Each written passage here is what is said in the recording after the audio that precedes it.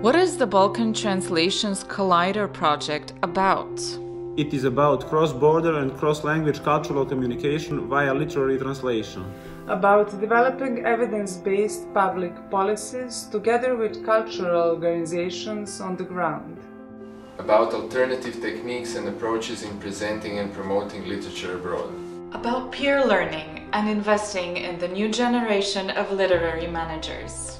Better collaboration between literary organizations from Western Balkan countries and the rest of Europe. About expanding the channels by which Western Balkans literatures reach wider European readership. Are you actually planning to support translators and publishers, perhaps by giving grants? No, the project is not about publishing grants. The ecosystem of European literary exchange involves an array of non-commercial literary and cultural organizations. Like festivals, book fairs, agents, residencies, reading promotion initiatives, and many more. Their work plays a major role in what we as Europeans read today and the literature we have to access to.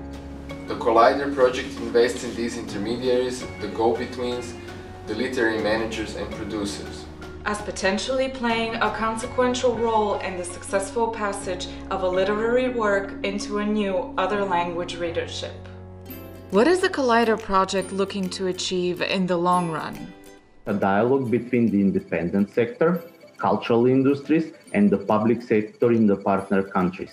Better informed cultural public policies based on wide consultations, data and analysis. More diversity and space for literature of the Western Balkan and literary events and bookshop fronts across Europe. New collaborations across the invisible border between the Western Balkans and colleagues from EU members. More effective and wise use of digital alternatives to traditional book promotions. Form stable alliances and continue working together beyond the project's end. Why is literary translation important? Because translation is the only way for different worlds to find a home in different languages.